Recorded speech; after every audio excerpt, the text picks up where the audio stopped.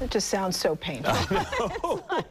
I mean, yeah, when you've got 100 degrees and the humidity down in the south and in Texas, just brutal. Yeah. Aren't we lucky? Yeah. We are, and I just thought I would show a more calm and cooling picture Nice. to help us realize that we have it pretty good over here right now. Not what we had a couple of years ago, but definitely what we are having this week. This is obviously a very cloudy coast. Drizzles this morning and expecting it again tomorrow. And then here we are looking up in Vancouver at the Maryhill Winery Tasting Room and Bistro, where you can see it's pretty clear. There are a couple of clouds, but it's really not very much. So in case you can't see them, I'll point them out. They're right there. See, just a few little clouds right there, and that's all we have on this camera. That's not the case across the region. As you can see, we have quite a bit of thunderstorm activity. This is what we were looking at a moment ago on the other side of the Cascades. Quite a bit of activity up here. You can see it's starting to clear up, but look at all of this that came in just a few hours within the last few hours.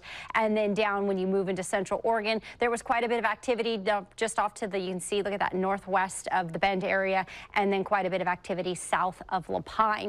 This is all going to happen again tomorrow, but it's just a little farther to the east of the region and not as much as what we've seen today, more central. That'll be a bit more calm for tomorrow. And here's where we can see that. A few clouds along the coast. This is going to be a wash, rinse, repeat this week. Clouds in the morning, pretty cloudy tomorrow. In fact, this is probably our cloudiest morning. And then those back off. You may see a few sun breaks at the coast. And then we continue to see that activity off to the east, but it's really going to be farther east. You can see out that direction, not as much in central. And then each night, those clouds back off a bit, not as cloudy, and then you get to the next morning and those clouds fill back in. That takes us all the way through Thursday. It's not until we get to Friday that we do actually see a change in the cloud cover because some higher pressure is starting to build in. But for right now, we're sitting in that trough and some weak low pressure upper systems for us. Here's where your temperature range should be for tonight in the Portland metro area, and this is at and below average by just a few degrees. For tomorrow morning, if you're headed out, we are going to have those areas of clouds, like I mentioned, and then drizzle again along the coast. Some showers, drippy day, just like we had today.